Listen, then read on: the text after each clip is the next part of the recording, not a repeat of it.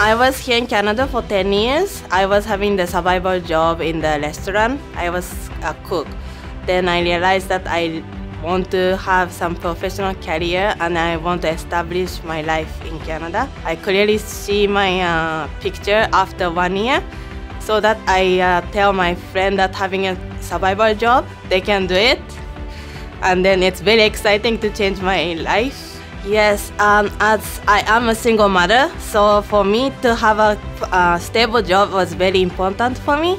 So to quit that job and then come to school every day, it was a big decision. And now my kids are so proud of me that I study with her.